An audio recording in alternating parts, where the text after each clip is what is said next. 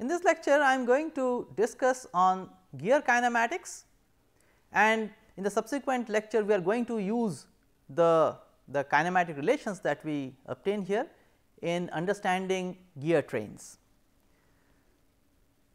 So, I will first introduce gears and gear kinematics, then I will discuss the universal law of gearing action, then I will show you how to calculate the transmission ratios, both the transmission ratio for motion as well as the transmission ratio for torques. So, what is a gear? A gear is a toothed element used for transmitting rotary motion between shafts. Now, shafts can be parallel or skewed. Usually we use gears for constant transmission ratio, but there are very special applications which we are of course not going to discuss, where you can have periodically varying transmission ratios.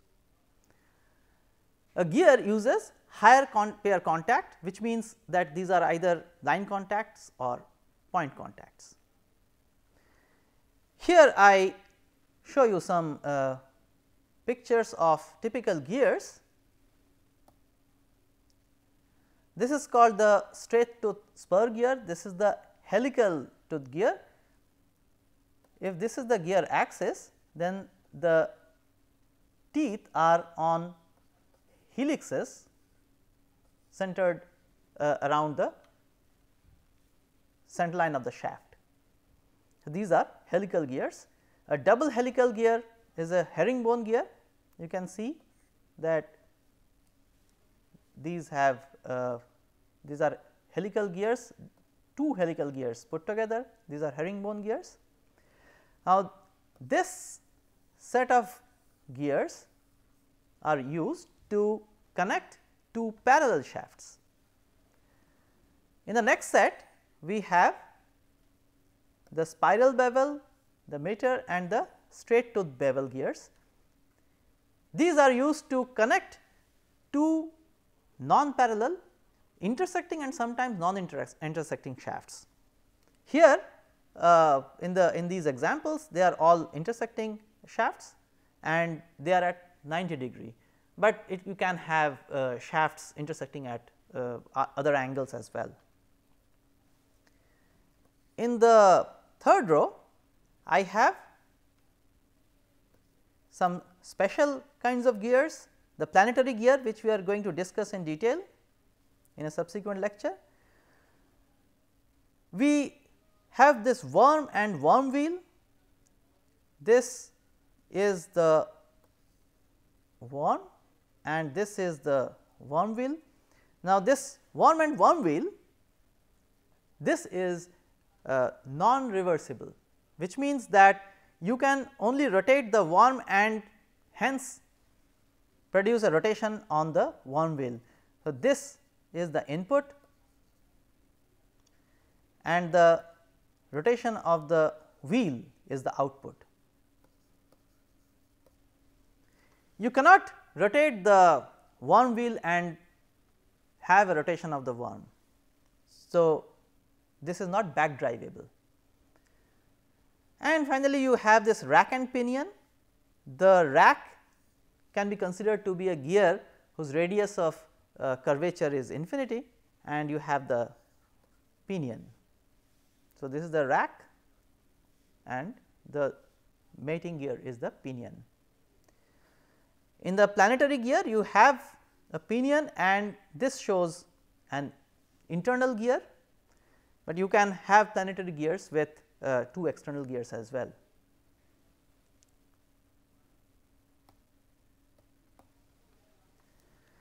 Let us now come to the kinematics of gearing action. Our discussion on kinematics will hinge on this very important concept of pitch curve. So, what is a pitch curve? Pitch curve is a theoretical curve which is fixed to a gear. Here there are two meshing gears, therefore, there are two pitch curves. These curves are such that the relative motion of the gears are represented, can be thought of as rolling of one pitch curve over the other. So, there is relative rolling without slipping of the two pitch curves that represents the relative motion or relative rotation of the gears that are in mesh. So, it is very important to notice that pitch curve is a curve that undergoes pure rolling motion. So, the two pitch curves are in pure rolling motion with respect to one another, and it represents the rotational motion of the gears in mesh. Let us consider two gears in mesh and try to look at the transmission ratio. Let us try to understand transmission ratio, motion transmission ratio of two gears. Let us say that this gear 1 has N1 teeth and gear 2 has N2 teeth, which I have shown here. Let us consider that in unit time there are N teeth which come in contact in the contacting zone. So, in our figure here, so this is our contacting zone. So, if I consider unit length of time, it could be second, it could be minute. Let me count the number of teeth that are passing in through that contacting zone. Now, because the teeth are in mesh for both gears, so equal number of teeth will pass through this contacting zone. So, let that be n. So, if you have this, then the average angular speed of gear 1 can be expressed in this form. You can recognize that this part of the expression is nothing but the average, this is the angle. So, if there are N1 teeth, suppose if I consider these as the teeth, then this angle is 2 pi over N1. And similarly, this angle is 2 pi over N2. Now, since N teeth pass per unit time, therefore, this expression gives us the average angular speed of gear 1, and this expression similarly gives us the average angular speed of gear 2.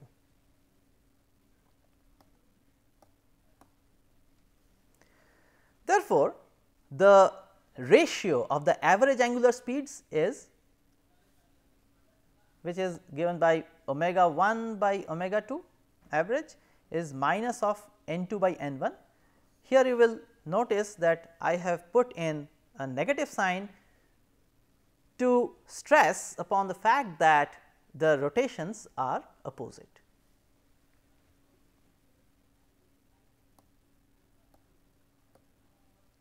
This sign is very important when we consider multiple gears, as we will see. However, this expression that we have just now derived is for the average angular speed, but the instantaneous angular speed ratio can fluctuate. So, we can have in general a term like this. So, omega 1 by omega 2 instantaneous is of course minus N2 by N1, this is the average value, plus there is a fluctuation which is denoted by this function p of t. So, this is a time varying fluctuating function with 0 mean. So, you have a fluctuating component p t. Now, of course, as I have mentioned before that we would like to have constant transmission ratio. So, why do we need constant transmission ratio? This is because if you have fluctuating transmission ratio, then you will have vibrations. You will have whenever you have vibrations, which means force also will fluctuate. If there are fluctuating forces, so stresses will be fluctuating, and therefore, the gear teeth etc. and the shafts, everything will be under fatigue loading. So, because of fluctuating loads being transmitted, the system will have fatigue. So, the thing might fail by fatigue, either the tooth or the shaft, and furthermore it will introduce noise in the system. All these things are undesirable for a gearing system. Therefore, we would like to have a constant transmission ratio. So, we have to understand how or under what conditions we can get constant transmission ratio. So, for that let us go back to our discussions on Arnold-Kennedy theorem, which we have discussed before. Here I have a figure of two laminas which are hinged at O2 and O3. So, lamina 2 is hinged at O2 and lamina 3 is hinged at O3, and they are in contact, and we considered that this is some kind of a transmission between 2 and 3. Therefore, we expect that this contact will be maintained. This contact is to be maintained. Now, what is the condition that this contact be maintained? The condition is the relative normal velocity between the two bodies at C must vanish. So, they must have the same normal velocity. Let us look at how the Arnold-Kennedy theorem helps us in getting at the relation or getting at the condition that must be satisfied in order that the transmission ratio is constant. Now, let us recall what is Arnold-Kennedy theorem. It states that if three bodies are in relative motion, then the relative ICs, the relative instantaneous centers of rotation of the three bodies, they are collinear, they lie on a single straight line. In this figure, this is the IC between the ground, I have numbered ground as 1. So, O2 represents the relative IC between 1 and 2, O3 represents the relative IC between 1 and 3. And then from the Arnold-Kennedy theorem, we must have the relative IC between 2 3 I 2 3 on the line joining O2 and O3. This is what is the statement of Kennedy-Arnold theorem. Let us locate the line of the centers, which I have drawn here in black. Now, how to locate the relative IC I 2 3? Let us look at the common normal at the point of contact. So, this red line is the common normal at the point of contact. As I have mentioned that this common normal, so this is the point of contact, let us say C.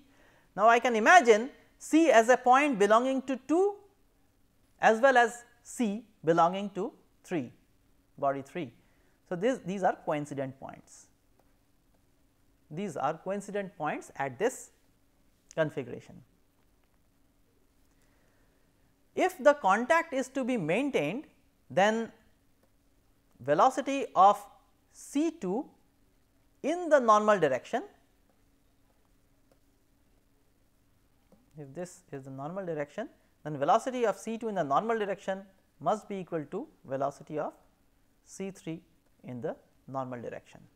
This is the condition of maintenance of contact between bodies 2 and 3. Okay. Now, how to find out these velocities? To do that, let us drop normals from O2 onto the common normal. So, this angle is 90 degree. Similarly, I will drop another normal from O3 onto N. So, I will drop another normal onto the common normal N. If my angular speed of body 2, if I call it omega 2, is in this direction, which means it is counterclockwise, then you realize that in order to maintain contact, body 3 must rotate in the clockwise direction. Now, let us look at the velocities. This is what we want to find out, velocity of C2 along the normal and velocity of C3 along the common normal. If you look at these constructions, then velocity of C2 along the normal, let me draw it in blue, is same as the velocity of point M in this direction. We have discussed that because of because this body 3 is rigid, therefore, velocity of M along the common normal, which is along the common normal n, is same as the velocity of C3. So, this is the velocity of C3 along the normal. So, let me write that. So, this is velocity of C3 along the normal. Similarly, velocity of C2 along the common normal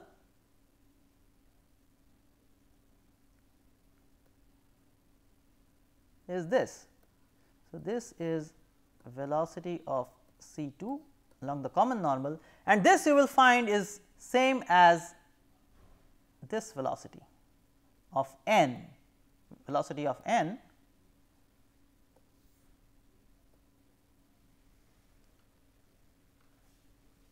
along the normal. So, velocity of n is exactly the velocity of n, because I have dropped n as a perpendicular from O2. Then I can write velocity of C2 in direction n is nothing but O2 n times omega 2, and velocity of C3 along n must be O3 m times omega 3,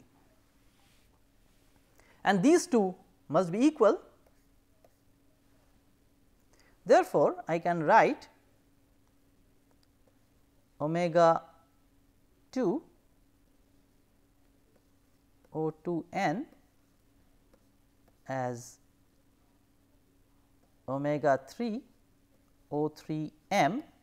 Now, I will introduce that sign as we have discussed, because as you can see omega 2 and omega 3 are in opposition. This is omega 3, which is clockwise, and omega 2 is counterclockwise. So, to introduce that direction, I will introduce this sign. Therefore, omega 2 by omega 3 is nothing but minus of O3 m by O2 n at this instant. So, whatever is the configuration, the ratio omega 2 by omega 3 is minus of O3 m by O2 n.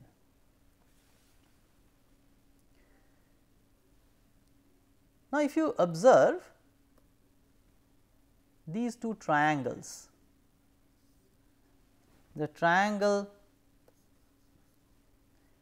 O3 m p and triangle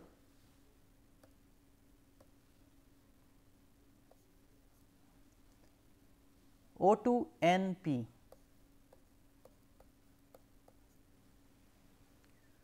So, if you observe these two triangles, then this angle is same as this angle and the other angle is 90 degree. Therefore, these two triangles are similar. So, triangle O3 m p is similar to triangle O2 n p. Therefore, I can write O3 m by O2 n equal to O3 p by O2 P. So, from similarity I can write this, which means that in our ratio of omega 2 by omega 3 we can write this as minus of O3 P by O2 P. Now, what this tells us is that if omega 2 by omega 3 is to be a constant, then this ratio O3 by O2 P must be a constant, and that can happen only when P is a fixed point on the line of centers. So, omega 2 by omega 3 is a constant if P is a fixed point on the line of centers. This is because the distance O2 O3 is fixed. So, if P is a fixed point on the line of centers, then the ratio omega 2 by omega 3 is a constant. This is a very important conclusion that we have drawn, and this thing, this statement is known as the fundamental law of gearing action. So, let me bring in that statement now. So, fundamental law of gearing states that the line of action. So, this common normal M n is called the line of action. So, fundamental law of gearing states that the line of action M n must pass through a fixed point P, which is known as the pitch point, on the line of centers for a constant transmission ratio. This is the fundamental law of gearing action. So, P must be a fixed point for constant transmission ratio. Note that it says that P should be a fixed point, it places no constraint on the orientation of this line. As this these laminas move, the line possibly can change, but it should pass through a single point, then the transmission ratio is a constant. So, that is guaranteed, but this rotating line of action, as it is known as, if it rotates, then there are other problems that we are going to discuss. Now, why this is called the line of action? You see, this line of action is the common normal at the point of contact. So, this is the point of contact. So, line of action is the common normal through the point of contact. If I neglect friction, then the force that is being transmitted is along this line. The force is transmitted along the common normal. If friction is negligible, then this is the major force contribution. So, that is why it is called the line of action. And P, the point through which the line of action intersects or passes through on the line of centers, this point P is known as the pitch point.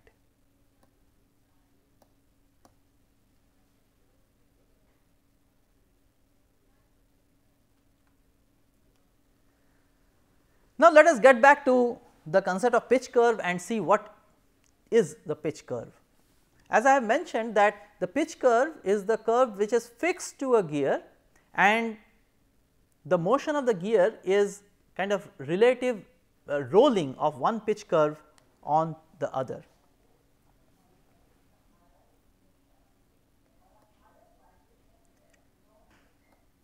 Now, if you then ask this question, what is then the pitch curve? So, pitch curve is the locus of this point P, on either body 2 or on body 3. If you consider the locus of P as seen from as seen by an observer on body 2,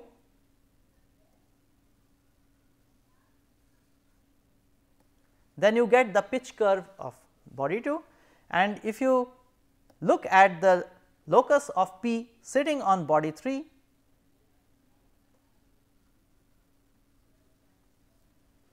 then you get the pitch curve corresponding to body 3.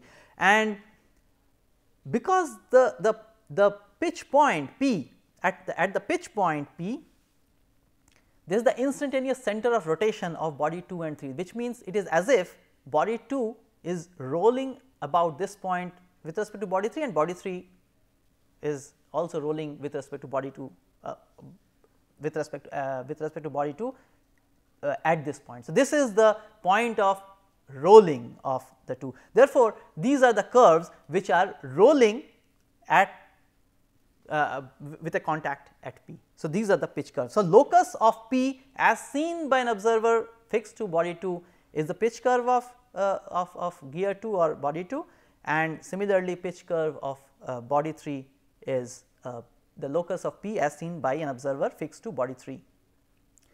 Now, what happens if P is a fixed point on the line of action? Then the locus is a circle. Why? Because the distance of P from O2 remains fixed. So, the locus of P is a circle with center at O2. Similarly, the locus of P as seen on body 3 is a circle.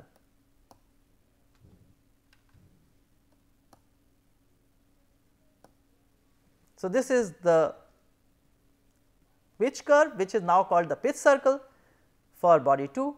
This is the pitch circle of body 3, and it is the relative rolling of these two pitch circles. Rolling, this rolling is, of course, I mean this is pure rolling. So, which means there is no slip. So, this is the pure rolling between the pitch circles that represents the motion of the two meshing gears. Now, let us look at the line of action. As I was mentioning, this line of action is the line along which the force is getting transmitted. We define something called a pressure angle, is the angle made by this line of action with the common tangent at the through the pitch point. So, this angle usually denoted by phi is known as the pressure angle. Now, why this pressure angle? Because the force is acting along this line, and the angle made by this line, the line of action with the common tangent, which is the pressure angle, therefore denotes the inclination of the direction of force with the common tangent. Now, if this line rotates, it may be passing through a single point, but if it rotates, which means that the force direction is changing.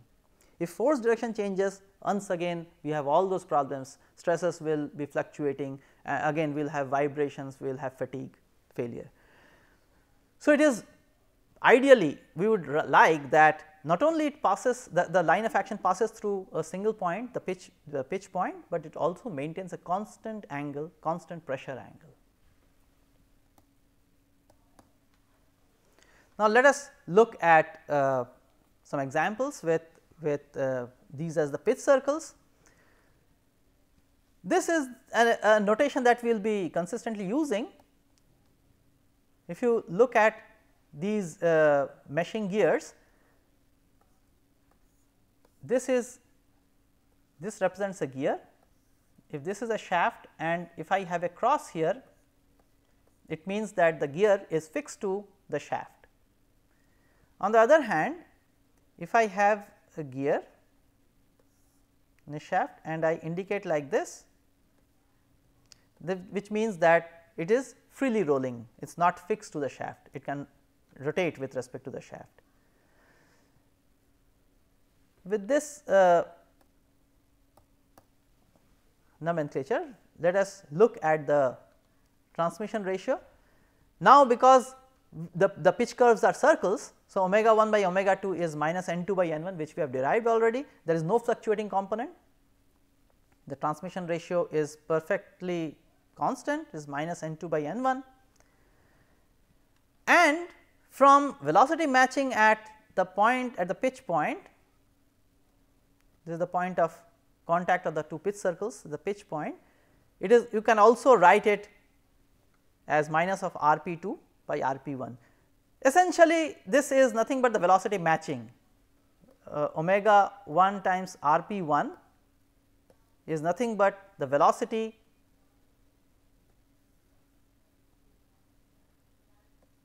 this velocity, and that must be equal to omega 2 times r p 2, will bring in that negative sign to indicate the direction. So, these two must be equal. So, from here I have this relation. Now, we can also have meshing a gear meshing with an internal gear. In that case, this gear is known as a ring gear.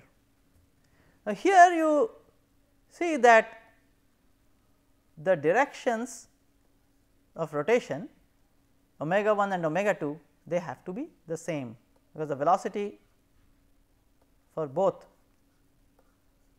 the external gear and the ring gear, this must match at this point of contact. Now, this is the pitch point. Now, how do we understand this in terms of the example that we have considered before? If you consider two lamina,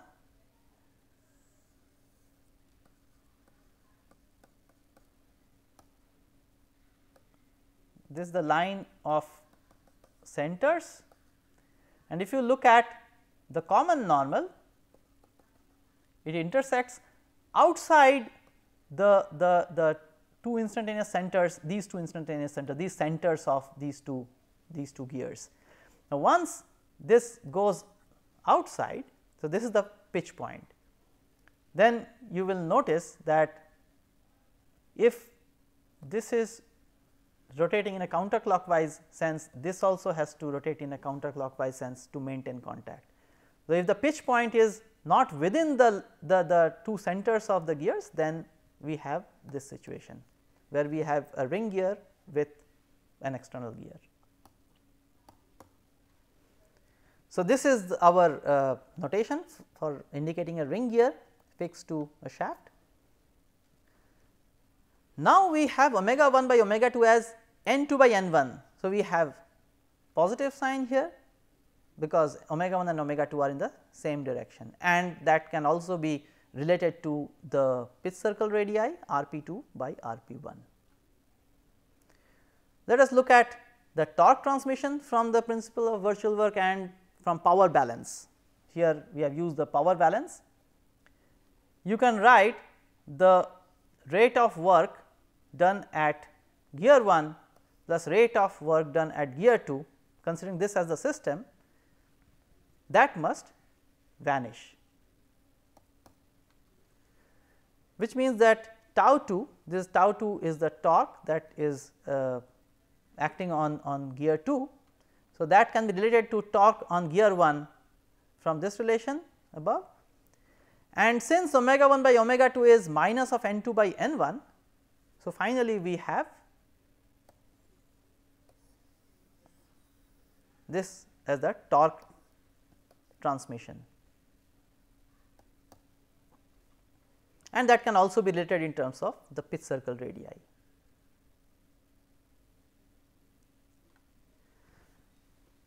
So, let me summarize what we have discussed. I have introduced gear kinematics in terms of the pitch curve, which we have found how to determine pitch curve, and if we want constant transmission ratio, then we need the universal law of gearing action or fundamental law of gearing action, and we have discussed the transmission ratios both for motion transmission and torque transmission. So, with that I will close this lecture.